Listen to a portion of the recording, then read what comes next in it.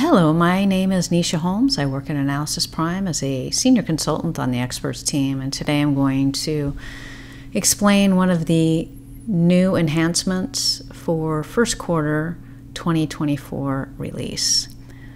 And this pertains to the ability to there's support now for dimension property support for comments.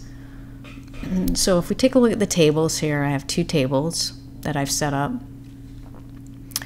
and you can see the two dimensions I have here are measures and product, same with below, but in the upper table you can see I also have included the dimension property, or a property within the dimension of the product. So if I click on that table and I come over here, you can see under properties I have selected new products, and here in the lower table I don't have that included.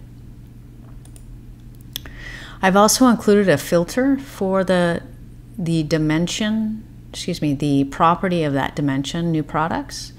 So there's either a yes value if it's a new product, or it's blank if there's none. Now, you would populate this yes or no value within the model itself under this property. So what it allows you to do now is to make comments based on a filter for a property. So as you can see, I've already left a comment with this under this property under new products. Now I can filter that out.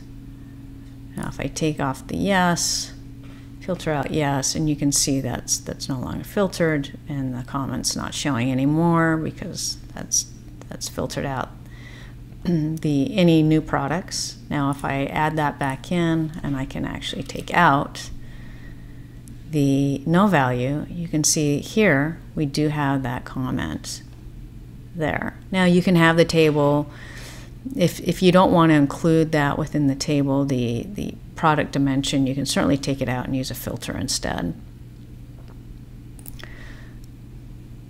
So one other option you also have is to include a comment widget. So if I add a comment widget,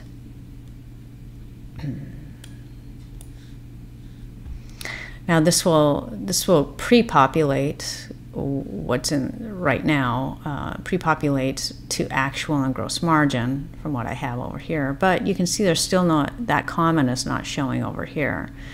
And that's because if you look in the table, you can see the product is salt and vinegar, and I have not selected that. So I would have to go over here and select salt and vinegar, and the date itself is not selected.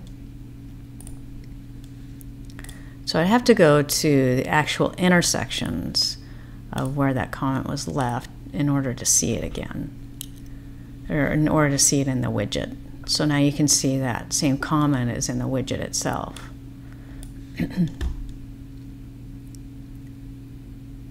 And the same filtering would apply if I take away yes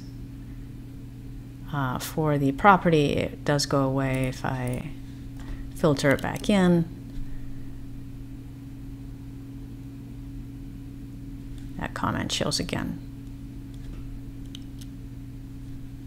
So hopefully this will help you with some of your comments, and if you decide you want to filter on properties within a comment, this will provide that needed ability